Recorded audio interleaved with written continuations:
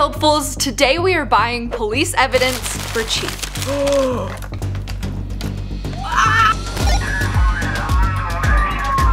Have you ever wondered what happens when the law confiscates items as evidence for a crime, but they don't need it anymore? Believe it or not, a lot of it gets auctioned off. Evidence rooms all over the country are stocked full of crime scene contraband and unclaimed property. It's a room where few cameras are ever allowed. That is going to be evidence and confiscated material. And after a crime has been solved and there's no apparent reason to keep it, the items are either destroyed or sold, depending on the laws of the region and of course what it is. Most are not allowed to be legally sold at auction. Instead, they're all destroyed. Many other items, especially those that have been lost and unclaimed, do go to auction. Where do they sell off this stuff, you ask? Govdeals.com. I enlisted the help of two fellow hopefuls that happen to be officers, Officer Dakota and Officer Kelly, to come shop this evidence with me. I thought it would be cool to have their insight on why this stuff was confiscated and how it ended up on this website. Some of the most common items on this website are just lots of random jewelry, but it's not particularly nice jewelry. So my personal opinion, when I see a lot of outdated costume jewelry, unfortunately my first thought is somebody passed, especially an elderly individual. If they see something of value and there's nobody there to watch the house, that could be another thing that they take for safekeeping. Watches. When I see a bunch of like random watches like that had to be involved in like a string of burglaries. When people go into cells, like, you make them take their jewelry off. So like anytime you take jewelry, you put it in like an envelope or something so that you made sure that they got it when they left. But it went in like a big like Tupperware tote. Like it easily could just be left in there, right? In all of these scenarios, the police try their best to reunite these items with their rightful owners, but a lot of the time they just go unclaimed. There are so many knives. This is 17 pounds of silver-toned knives. Like, obviously there's a variety of scenarios where a knife would be confiscated, but a couple of the listings specifically show that they're from TSA. If an item gets taken by airport officials when you're going through security, you actually have 30 days to go back to that airport and claim your item. And if you don't, they donate it or, yep, they sell it. I'm guessing that's exactly the case with all of these customized souvenir pocket knives from New York. Why would you have so many of those? There's a surprising amount of nice electronics on this website. No, those are like Fitbits. That's a couple $1,000s worth of Fitbits for $27. My department, if we tow a vehicle, say somebody abandoned it, the driver was arrested, we have to search the vehicle. Things of value can't be towed with the car. So if there's anything in the car that's over X amount of dollars, we take it in and we keep it until the owner can be found and they can come collect it. Beats? Wow. $25, is that gonna go up? That's it, like nobody knows about this website. So some of this stuff— I didn't know about it. Really? So there's quite a few of these that are lots of like Apple AirPods. I won the auction for them. After all the fees and stuff, were $396. Okay, we've got our police confiscated Apple products. At least I hope it's Apple products because I kind of paid a lot for this.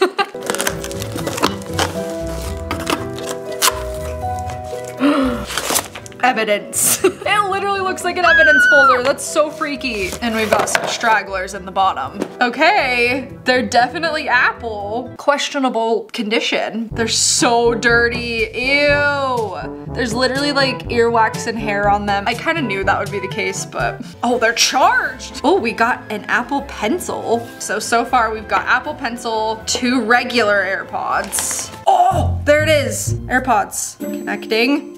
Nikita's AirPods. Nikita Dragon. They're playing. Can you hear it? Let's see what's in our evidence folder. Oh.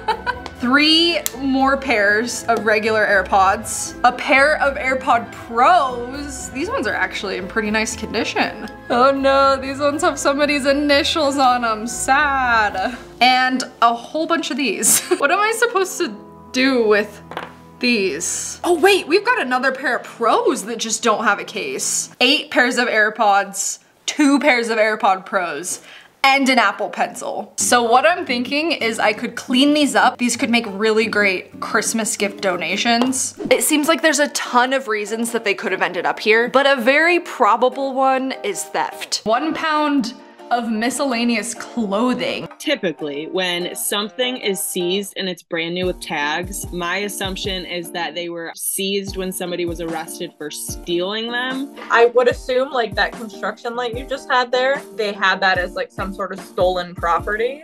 Oh, And I then bet it you're just- right, because I think then nobody construction claimed sites get robbed fairly often. Oh, absolutely. Yeah, so I bet you like someone stole that and no one was able to claim it. Massive amounts of this.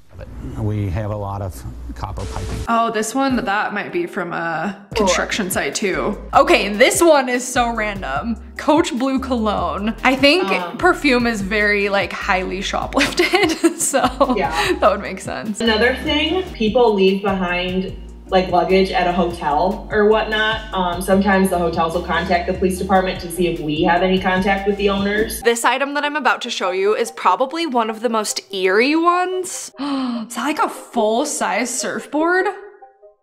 Oh my gosh, it has an evidence sticker on it.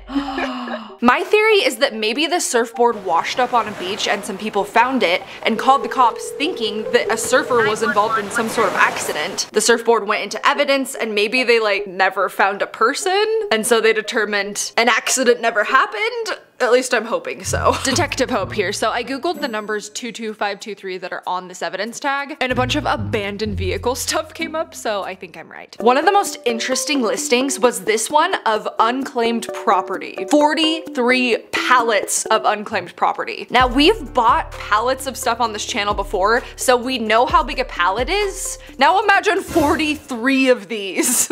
This one almost looks like stuff from somebody's house though. Evictions! Oh, it says it right there. Up and left, and the landlord didn't want to deal with the stuff, so they called the police. They had to clean out the contents of it. That's not something that like my department would do, or anybody that I'm aware of in my state. I mean, I guess if nobody ever claimed it, like I would assume it would just go into some sort of like government property. Some of these items actually look to be unclaimed lost and found, probably from schools, airports, or other government run facilities. Would something like that end up here? Like a mall lost and found? Potentially, I guess. I'm getting lost and found vibes from this. People even leave stuff at police departments. If they come in to make a report or something, bags get left, and if there's no identification on it, we're not able to reach out to try to return it. So there was definitely a surprising amount of high value items, like literal silver. A silver bar for $5? Not authenticated. So could possibly be fake silver, could be real, up to the buyer to decide. Collector's items. Why would money end up confiscated? if it was used in a crime, typically it is seized. Something like that almost looks like a collector's item. All have been removed from circulation and is no longer a legal form of currency. Definitely a collector's item then, if you literally can't use it. And even just whole safes. Digital security safe, well, was there anything in it? Nope, it's empty. So that's another thing. When if people break into homes, they might take a whole safe. Just grab the whole thing. You'd be amazed how many we find in cars and just laying on the side of the road. Or hotel, like. Oh, it does look like a hotel safe. A Michael Kors bag with tags. Somebody probably stole it. If nobody, say from the store, ever reached out to the police department once the investigation was done, nobody ever tried to get the property back. And so it just sat at the department for so long that they had to do something with it. Here it is. This is the one I'm gonna try to bid on. Miscellaneous designer items. And they don't authenticate them. So these could be real, they could be fake. I have not seen a lot of real designer stuff on the road. I've seen plenty of counterfeit. It seems like with a lot of these listings, you're at high risk to get counterfeits, which is very ironic since it's the literal police selling it to me. 35 comic books. A thrift store will be like, oh, we came into these and like they seem to be sort of like counterfeit. This isn't something that my department ever deals with, but like counterfeits. We can only hope that that is not the case for this box. And now for the box I've been waiting for. It's actually 2 boxes. The designer bags. I'm so excited to see what these are. I learned my lesson from the AirPods though. We're putting on gloves this time. These are the only ones I have. At least it's something. After all the fees and stuff, it came to $353, which, if at least one of these bags is real, was well worth it. Here we go. The heck is this? All right, we've got the Coach bag and, oh my gosh, it's filthy. Oh, it stinks too. A New Day from Target. I'm not really sure why this ended up in the designer bags section. This fell off of it. Number 5. I don't know what sort of crime this was involved in, but it's really seen better days. Okay, this one though, this one is nice. This is probably an actual Coach bag. Olive green color with some silver hardware. The inside's actually not too bad. Yeah, it looks pretty authentic. Next box. Here we go. Oh my gosh. It's a Chanel bag. Just kidding. As you probably know, I actually bought this a couple videos ago for you. When we hit 3 million subscribers, I'm going to pick one of you to receive this beautiful vintage Chanel quilted bag. And if we can hit 3 million by the end of the year, I'm throwing in a second Chanel bag for you guys. Okay, here's what's actually in the second box. Okay, packaging. Oh.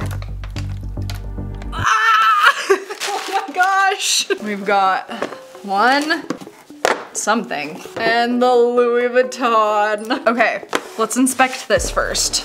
My gut is telling me this probably isn't. I mean, it does have like a pretty legit looking lock. I mean, we'll get it authenticated and see. If this is real, it's probably a $1,200 bag. It smells like coins. We've got our off-white bag. It comes with the strap. It looks pretty legit. It fits our aesthetic right now. This looks and feels pretty legit. Okay. Oh, Karen Callan Designs. I've never heard of that. It's pretty though, but I don't think she uses actual leather because stuff like this is going for $50 on Poshmark. But hey, $50. And now it's time to find out if our bags are real. Let's start with this little guy. Upon further inspection,